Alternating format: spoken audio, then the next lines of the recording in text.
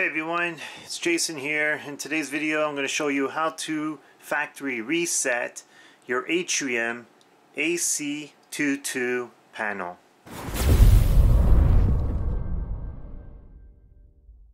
Okay, so I got the Atrium AC22 panel here. It's a really easy way to factory reset it. Just going to head over to the board. Let's just zoom in a bit.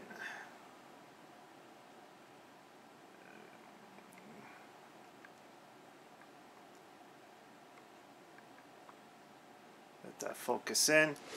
Okay, so right over here, right above your lights, there's a mold button. So to factory reset it, what you want to do is we're going to press it and hold it, and we're going to look at the status light, which is the very first light. So I'm going to press it and hold it. We're not going to let go, so it'll start to flash. We're going to wait till it flashes rapidly. There it is. Now we let go. And now what it's going to do is it's going to take about 4 minutes. It's going to do a shutdown and the panel will restart. And once it restarts, your panel will be back to factory. And that's all to it. So guys, if you have any comments, put it below. If you like this video, thumbs up. Hit that subscribe button. And like always, thanks for watching.